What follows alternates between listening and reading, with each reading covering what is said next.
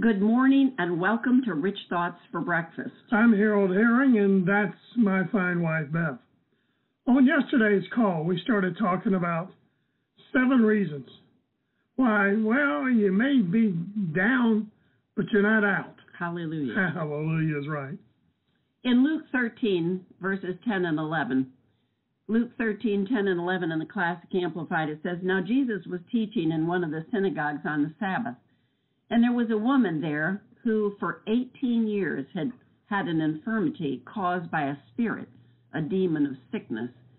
She was completely bent forward and utterly unable to straighten herself up or to look forward.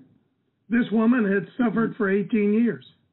No doubt the enemy had come to steal her hope, kill her dreams, and destroy her faith. But it didn't work. I'm confident the enemy was laughing at this woman, encouraging her to denounce her faith in God and His Word. In Luke 13, verse 12, in the New Living Translation, Luke 13:12, it says, When Jesus saw her, He called her over and said, Dear woman, you are healed of your sickness. Hallelujah. This woman was in the temple, not in the temple, by accident. She was there for a divine appointment in the midst of her pain in previous 18 years. This woman was expectant. Hallelujah. In Luke 13, carrying on in verse 13, in the Amplified Bible, Classic Amplified, it says, Then He laid His hands on her, and instantly she was made straight, and she recognized and thanked and praised God. Notice how she recognized. That's exactly right. Hallelujah, who it was that gave her back. Before we finish the teaching, we're going to do a brief review from yesterday. Number 1, the woman still had faith. Even though through 18 years of pain and probable humiliation of her condition, the woman had faith. She had faith that her condition could change. Hallelujah. Proverbs 24:10.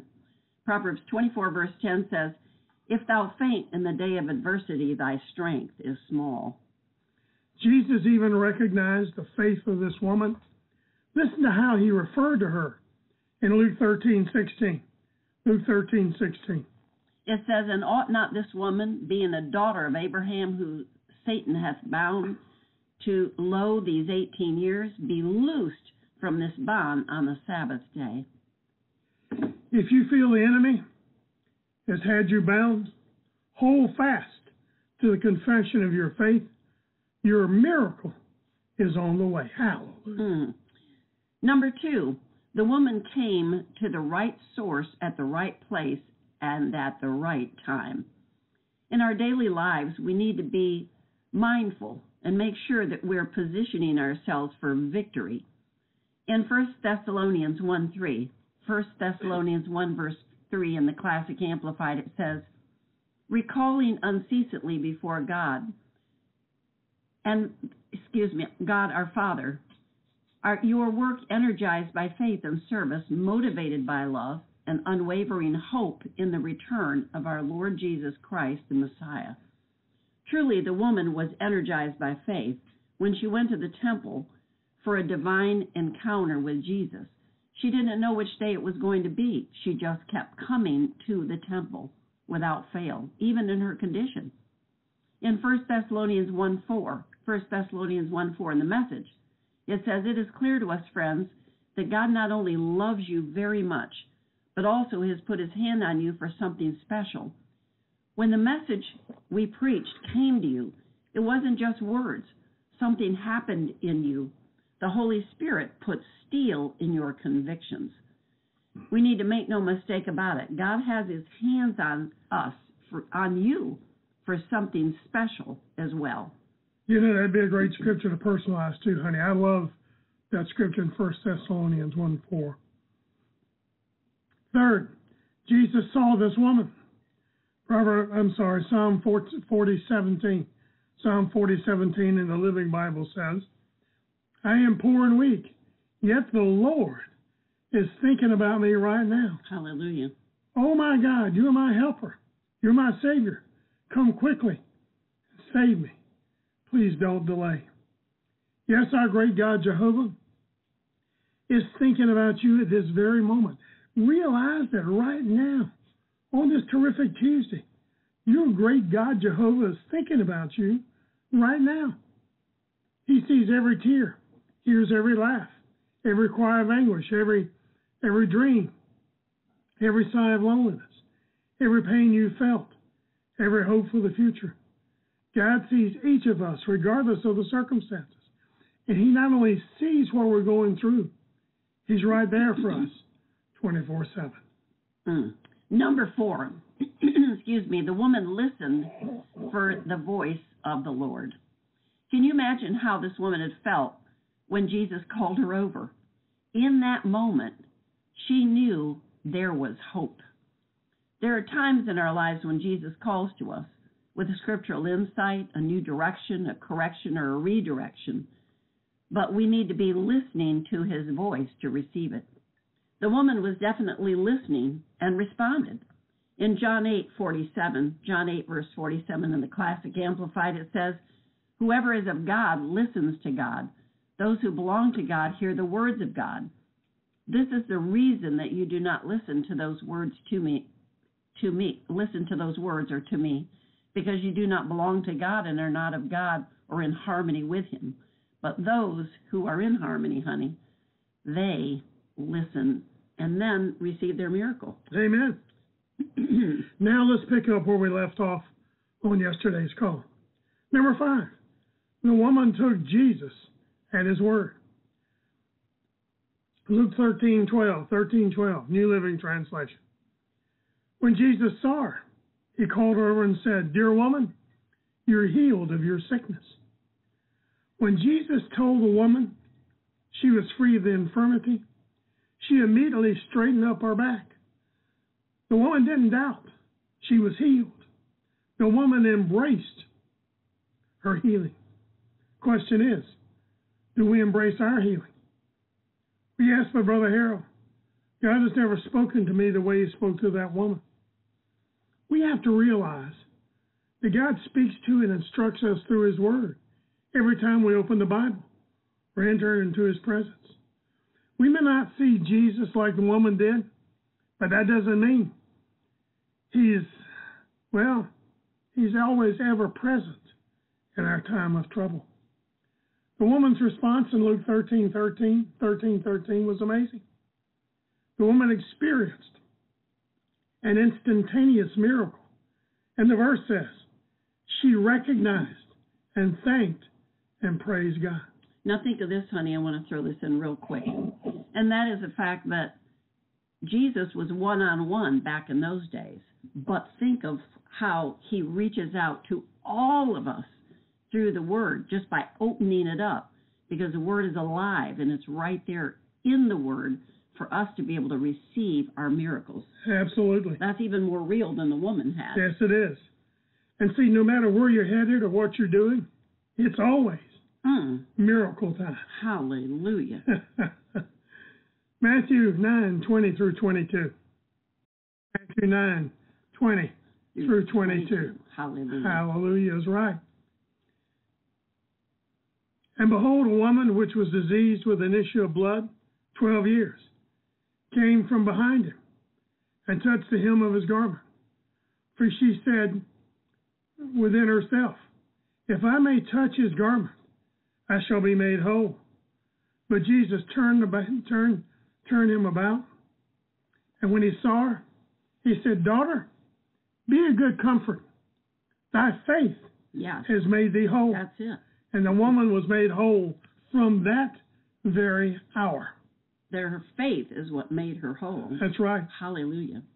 When you and I read the word touched or heard the word touched, we think of I remember vividly when God gave me this revelation. And we've taught it before. But when you hear the word touch, most people think of a light, gentle, faint tap with a hand or finger. A hand or finger or hand. Secular dictionaries confirm that definition. However, it's not But it's not the definition that's right. of touch that we found in Strong's Concordance. The Greek word for touched, G680. It means to fasten oneself to, adhere to, cling to, just like you just grabbed my arm. That's right. If you're believing God for a miracle, it's going to take more than a light touch of faith. You need to listen.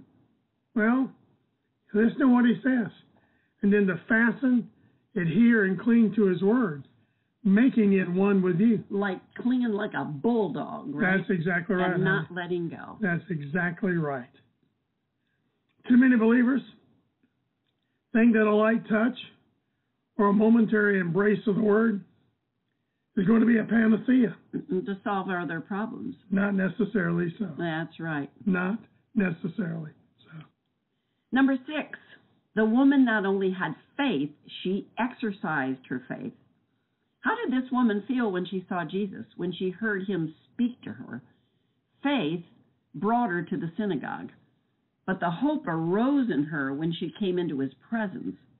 When Jesus laid holy hands on this woman, she immediately straightened up, something she could never do before in the last 18 years. What changed her attitude? Her faith was strengthened by the words Jesus spoke. That's right. Hope arose, and hope arises when we take a step of faith. In Hebrews 11 verse 1 in the Living Bible, it says, what is faith? It is the confident assurance that something we want is going to happen. It is the certainty that what we hope for is waiting for us, even though we cannot see it up ahead. That is a great scriptural interpretation of Hebrews 11:1. The scripture says that Jesus became the Word and dwelt among us in John 1:14. It's time for us to take the steps of faith to gain our hope for miracle manifestation through the Word. Romans 4 verse 17 in the Classic Amplified says, as it is written, I have made you the father of many nations. He was appointed our father in the sight of God, in whom he believed, who gives life to the dead and speaks of the non-existent things that he has foretold and promised as if they already existed. Boy, that's the way we need to be approaching the Word. Our faith, our attitude, our hope in the Word will cause non-existent things to bring them into existence. Hallelujah. Number 7, the woman didn't forget to praise the Lord. Hallelujah. Luke 13:13, Classic Amplified Bible. Then he laid his hands on her, and instantly she was made straight, and she recognized and thanked and praised God. She recognized, thanked, and praised God. King James Version of that scripture, Luke 13:13, says, and he laid his hands on her, and immediately she was made straight and glorified God. She knew. According to Strong's Concordance, the Greek word for glorified, G1391, 1391 means to praise, extol, magnify, celebrate, honor, to make renown, render illustrious, to cause the dignity and worth of some person or thing to become manifest and just acknowledge, yeah. Psalm 9:1-2, New Living Translation. I will praise you, Lord, with all my heart. I will tell you of all the marvelous things you've done. I'll be filled with joy because of you. I will sing praises to your holy name, O Most High. Hallelujah. Yes, God immediately healed the woman's back. Hallelujah. But she'd been waiting for that miracle for 18 years. You may have been waiting for a miracle. For a long time. You may be down as well, not by a crooked back, but under the weight of emotional, physical, spiritual, financial problems. Hold fast to the confession of your faith. Your answer, your miracle, is on the way. Hallelujah. Can somebody say, hallelujah? Hallelujah. Hallelujah. If you've been blessed by the teaching, go to haroldherring.com, click on the button that says sow a seed. Just ask God what seed he'd have you sow. Do what he says, that's all we ever ask. And until tomorrow morning at 8:30 Eastern, God bless you. Happy trails. And keep thinking rich thoughts. We love you. We appreciate you. God bless you. Bye-bye.